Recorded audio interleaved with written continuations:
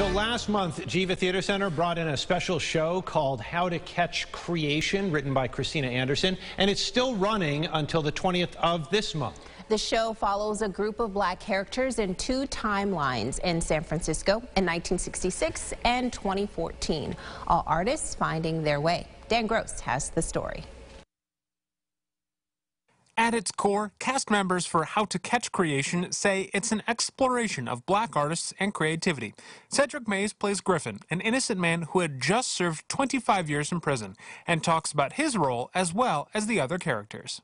His form of creation is how do I create a family? Libya's character, Tammy, she's an artist, visual artist as well. She also is the chair of the art department at the university or conservatory. Stokes is a visual artist turned author.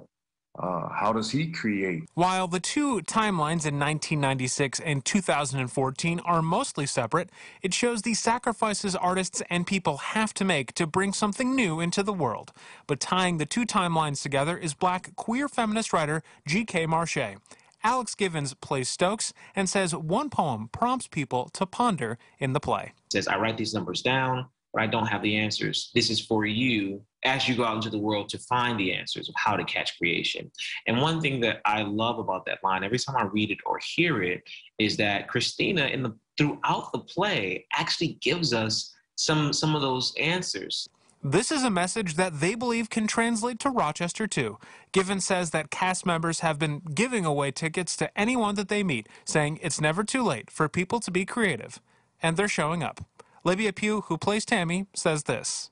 It's wonderful to hear two black men sitting on a bench with a book, but they're talking about things that are creative and things that affect us in society. And it's just, I hope that this play can bring together the community of Rochester to see that we have things that are more in common than different. Reporting in Rochester, Dan Gross, News 8.